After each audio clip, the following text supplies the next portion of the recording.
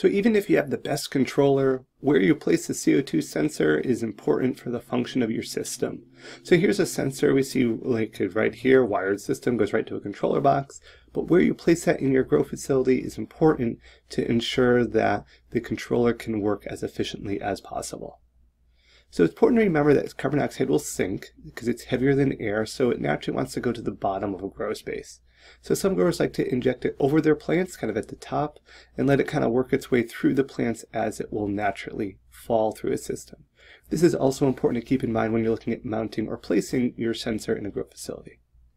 So sensor placement is key. Where you place your sensor is important to ensure the proper evaluation of the grow space environment.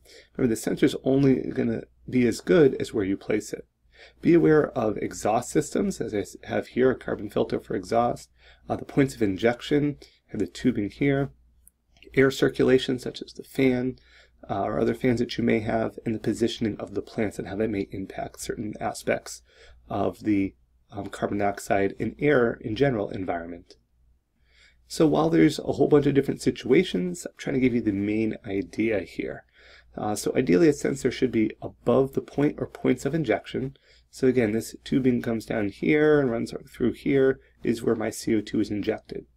As a result, my sensor is placed above that, meaning because CO2 is going to sink, it should fill up this area, and this will kind of give me the assessment above that. If I put it below here, as soon as CO2 starts injecting, it might get a false reading because of the CO2 naturally falling by the sensor. You also want the sensor below your ventilation. So as I mentioned, my ventilation's at the top here to help exhaust the hot air. So as a result, I don't want to put it above that because if that's pulling out CO2, I don't want it to be trying to fill the entire grow tent. Also, you want it generally at plant height. So I chose to kind of with the upper portion of plant height here. So that's also an important consideration. Also, may want it in an area where it's getting some fed or some mixing after the fan or circulation that you have in the grow facility.